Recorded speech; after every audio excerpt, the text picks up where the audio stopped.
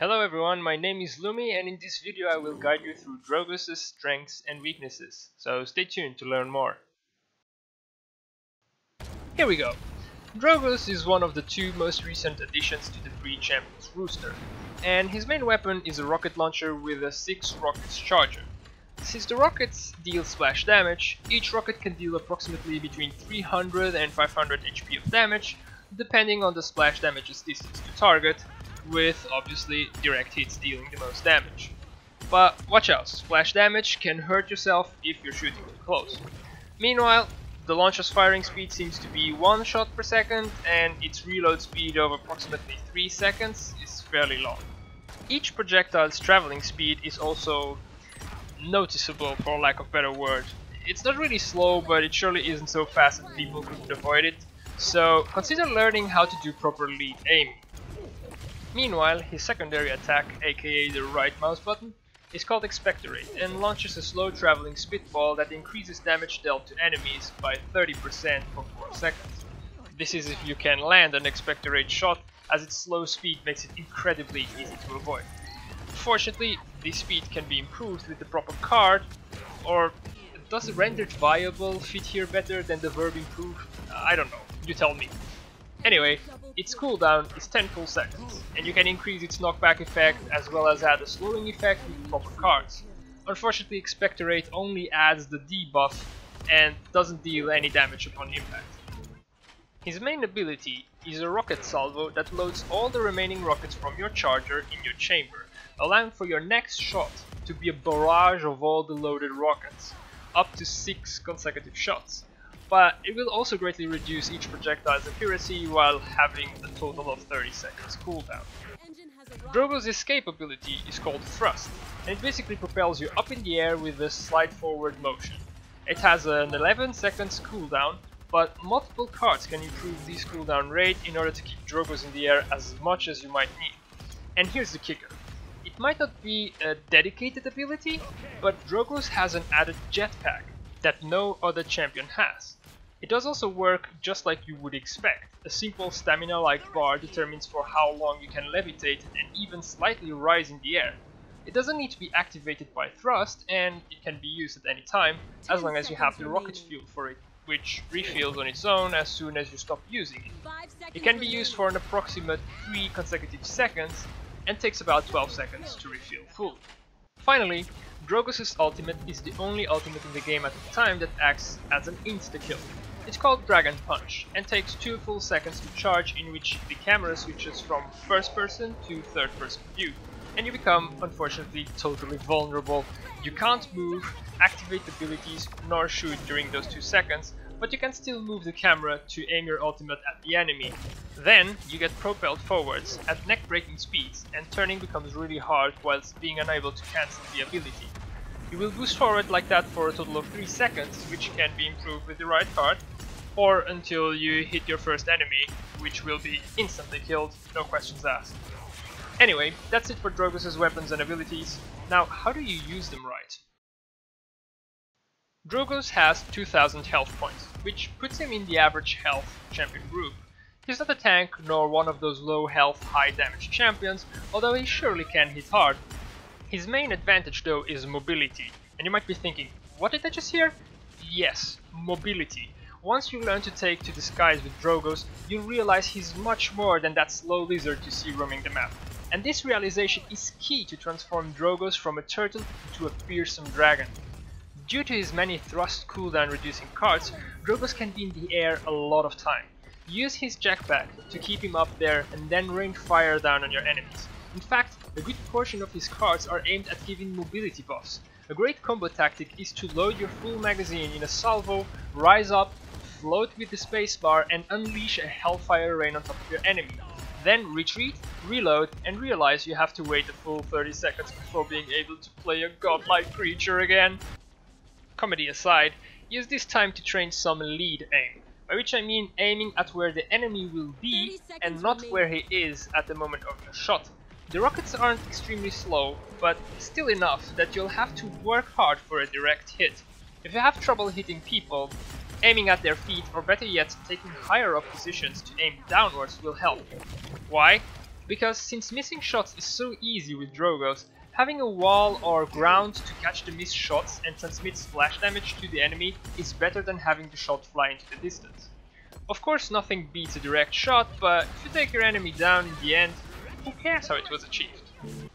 Drogoz's Spitball, also called Loggy, is a very slow moving projectile, probably the slowest moving projectile in the game right now.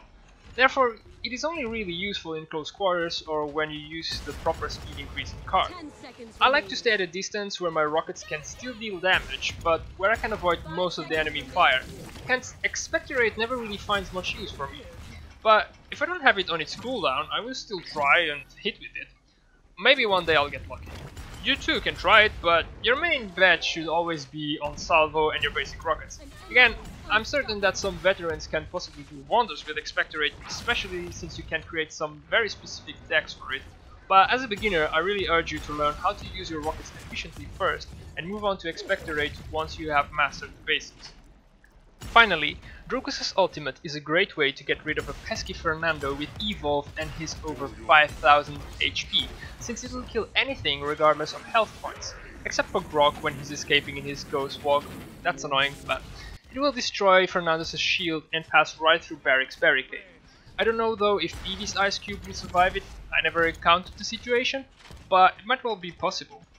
In any case, pay attention to the 2 seconds charge up in which you're vulnerable, and try to launch it away from the action to end up swooping in for the kill. If you manage it, then be ready to immediately initiate a get the hell out maneuver, as you'll most likely end up in the midst of the action with every single enemy left alive shooting at you. If you have no ceiling, it's a great moment to activate your thrusters and fly away to safety. Be aware though that his ultimate comes with a huge shoutout warning the enemy team, which makes him usually get out of the way and hence harder to hit.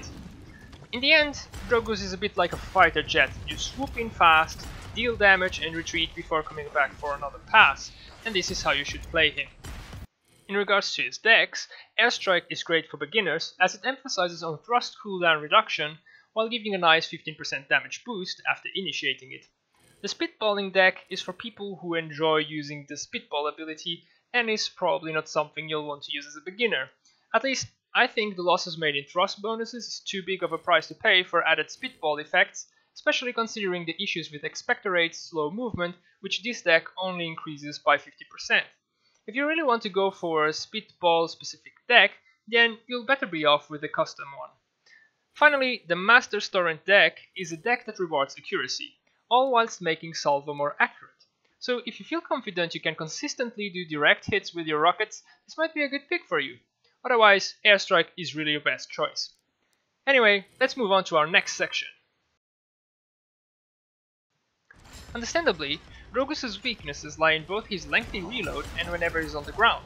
Engaging Drogoz indoors is easiest, because he can't take as much advantage of his thrust ability, and escape might prove more difficult for him.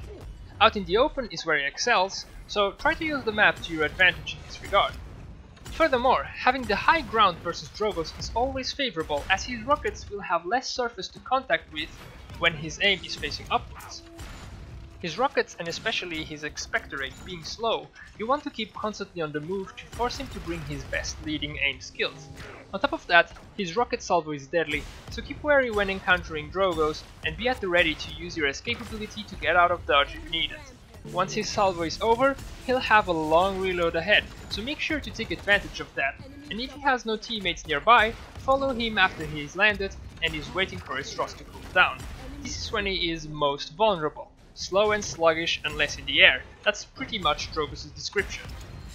Drogoz's ultimate ability, albeit deadly, can easily be countered due to his loud shout, the Dragon's Fury!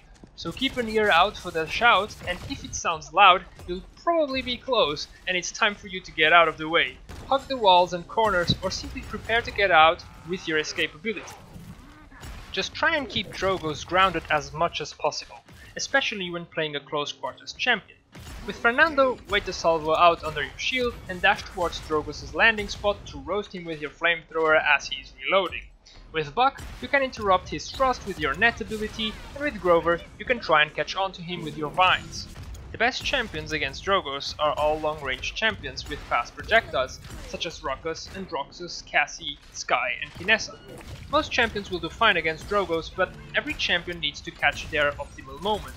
Splash damage champions like Pip and Eevee need to wait for him to be grounded in order to be effective, but the others can try to snipe him down when he is up in the air. Close quarters champions might have a tougher time, especially since they'll be more subject to getting expectorate in their faces.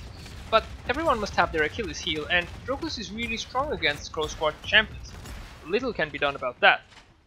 If you feel like I missed something, made a mistake, or wasn't quite clear in certain aspects, feel free to comment below and I'll make sure to read your comments and reply to any questions. As always, if you enjoyed the video, press that like button and make sure to subscribe. I'm Lumi, your host, and see you around next time.